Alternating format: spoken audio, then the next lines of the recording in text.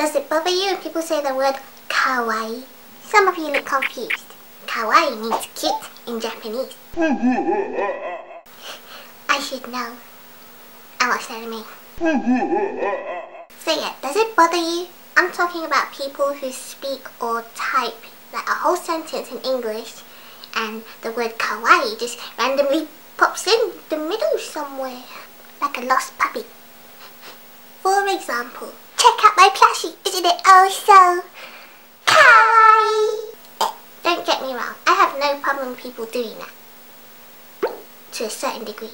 I've just noticed that a lot of people get pissed off really easily by it. I can see why. Not everyone can speak Japanese, not everyone knows what the word kawaii means. And if you pronounce it wrongly by mistake, it can turn into something ugly. For example, oh my god, I love your outfits. It's so Kawaii.